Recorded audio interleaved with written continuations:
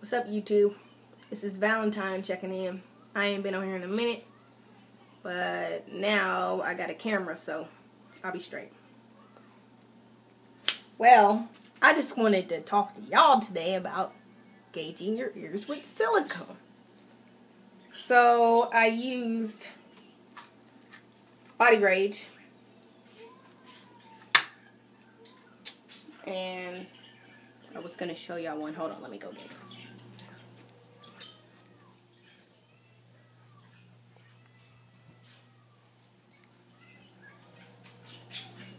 Okay, so I use this.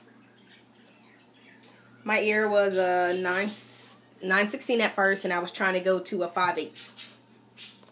Now, like an idiot, well, so you know how some people say that their ears are fine, they stretch with silicone, and some people's not. So I just figured I'd try it. I kept my other one in. So I want to show y'all what my ear looks like. I had a doctor's appointment today, and they was doing an x-ray, so they told me to take it out. So I took it out, and it messed up everything. See, look good in the lighting here.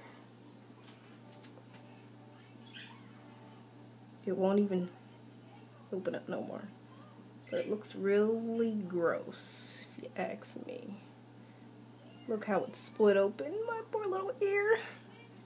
Yeah, so I got this stuff called wound wash saline.